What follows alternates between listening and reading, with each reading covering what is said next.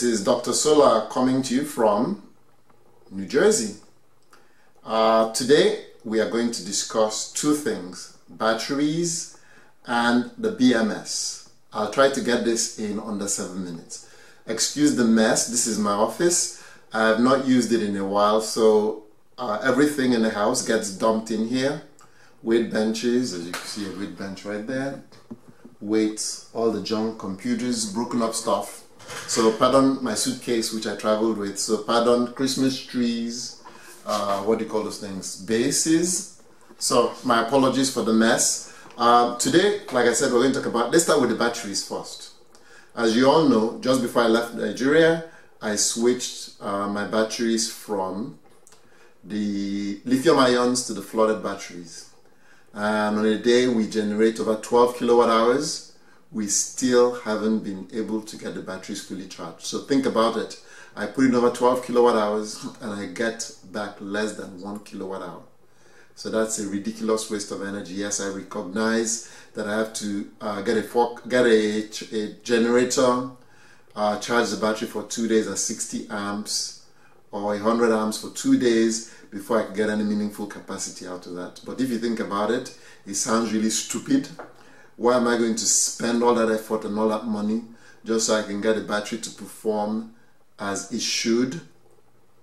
And I told the folks in Lagos to remove the lead acid and go back to our lithium ion batteries. Now, what are the major differences? One, a lithium ion, you put 1 kilowatt hour in, you're going to get at least 900 watt hours out of it, which for me is a no-brainer. Number two, it charges so much faster. If I turn it on, let's say it goes off at night for whatever reason, I get good sunshine within an hour and a half, 2 hours. I can run my water pump, I can turn my fridge and my freezer on. I cannot do that with the lead acid batteries as they are at the moment. I don't have to deal with the smells. I don't have to worry about equalizing. I don't have to worry about a lot of stuff. However, having said that, we've been using the Nissan Leaf, the Chevy Volt, we've used Nissan Leaf generation 1 and 2, we used the LG Chem, we've used the Tesla. The Tesla and the LG Chem seem to give you capacity once you charge them properly from, actually let's use the Tesla Smart, gives you capacity from the minute you put charge in. The LG Chem requires you get it to 63, 64 volts, is a 16S, before you get any meaningful capacity out of it. The Chevy seems to give you capacity from the minute you charge it, so does the Fiat. The Nissan, the jury's out on it. I have some Gen 1s that weren't the best, and they seem to require a whole lot more from them in order to get capacity out of it. I have to balance charge them to 4.1. Now, balance charging means each of the cell has to be at 4.1, and I keep them at 4.1 till they get full. That's a tough one. It really is a tough one, and we'll get into why it's difficult. So for us to get that to happen, we had to get separate balancers and equalizers, not our BMS, not the tiny little things that come on the BMSs that are 200 milliamps. The charger gives you 1.2 amps. But if you consider the size of our battery banks, that is not enough. So we've not been able to fully charge my Nissan Leaf at 4.1. All of them are 4.1 because the capacities vary from cell to cell and from module to module. So I found a new balancer that I'm going to use. It's actually a 48 volt one with we'll call it a 4S. It has 1, 2, 3 different 4, 1, 2, 3, 4, and you can get from 1 all the way to 10 amps. Once we have it connected, I'll show you, and then we'll try to balance charge our batteries and see if we get full capacity out of it. I have not really gotten full capacity out of my Nissan Leaf, and even at 40 amp hours, that should give me 2 kilowatts, and we're not seeing that from them. So that's it for the batteries. No more lead acid batteries, no more smells, no more crap. Maybe when I go back to Nigeria, just for experiment's sake, I'll get a generator, we'll charge it for God knows how long, and then if it doesn't work, we'll just decide to sell them for scrap. On the BMS, so, you know, there's a lot they don't tell you about BMS.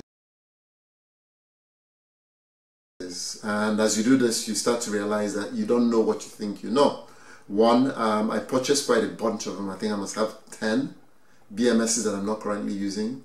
So you go and you say you want to buy a 14S BMS, and you get a 14S BMS with a discharge of 50 amps, maybe 60 amps, and you're excited, you think that's it, right? Well, what they don't disclose to you is that whatever the discharge current is does not necessarily match what the charge current is. So they tell you, yes, you can discharge up to 100 amps, but you cannot charge up to 100 amps. Our Chargery was a perfect example. The Chargery 16S and the 24T, you can charge up to 100 amps. You can charge up to 100 amps, discharge up to 100 amps. There is a 16 which we have that has a charge and discharge port. It's limited to 50 amps, and we found that out the hard way when the wires melted from too much heat. We're trying to push over 80 amps into it. So those are limitations they don't tell you. When you buy a BMS, make sure you pay attention to the charge current, That is critical, because if the charge current is too low, you're going to either burn the BMS up or you're going to melt the wires because they got too hot. I think that's it for now. This is Dr. Solar coming to you from the good old USA. If you like what you see, give me a thumbs up. If you've not subscribed, please click the subscribe button below. If you have suggestions, questions, or comments, please post them below. I want to thank our newest subscribers. I think we picked up 10 new subscribers since we did the last video. Thank you, thank you, thank you. We always welcome you. Quick summary, even though I've said bye-bye, I'm trying to do the, what's his name, Colombo routine, where he leaves and he goes, but. So here it is, one more question. We've been doing this since 2014. We've used AGM batteries and flooded lead-acid batteries. In my opinion, the flooded lead-acid batteries are better than the AGM batteries because you could do an equalization to fix any imbalance issues. But honestly, when you think about the smells, the burns, and all the crap, it's not worth it at all. You're better off just, if you can afford lithium ion, do lithium ion. As long as you're able to balance them properly and charge them properly, they will outperform anything else on the market. Thank you for watching.